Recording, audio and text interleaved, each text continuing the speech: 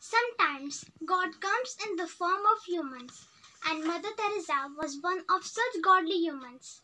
I am dressed as Mother Teresa. She is the savior of humanity due to her selfless service to humanity. Mother Teresa came to India, the country of her dreams, to study and become a teacher.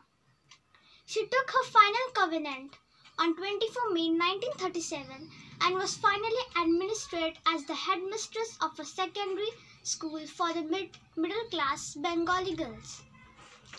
Mother Teresa was born on 26 1910 in Macedonia and died on 5 September 1997. When she was 12 years old, she decided that she wanted to become a Roman Catholic nun. She joined the Sisters of Loreto.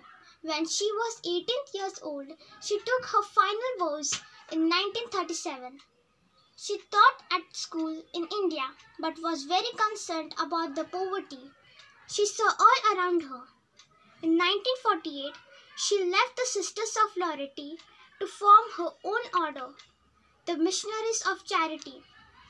Mother Teresa is my favorite because she focused entirely on working with the poorest among the poor. She established many homes for the poor who were dying, and she provided them with food and medical care so that they could die in peace. She also opened many clinics for people suffering from leprosy, as well as number of orphanages. Her old order grew tremendously. During Corona pandemic, people were running away from Corona victims and their families and leaving them to die. During these pandemic situations, the whole world remembered Saint Mother Teresa for her care, service, and her healing hands.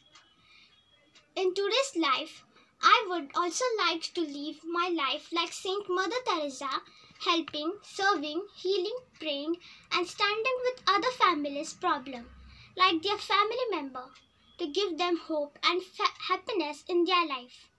Thank you.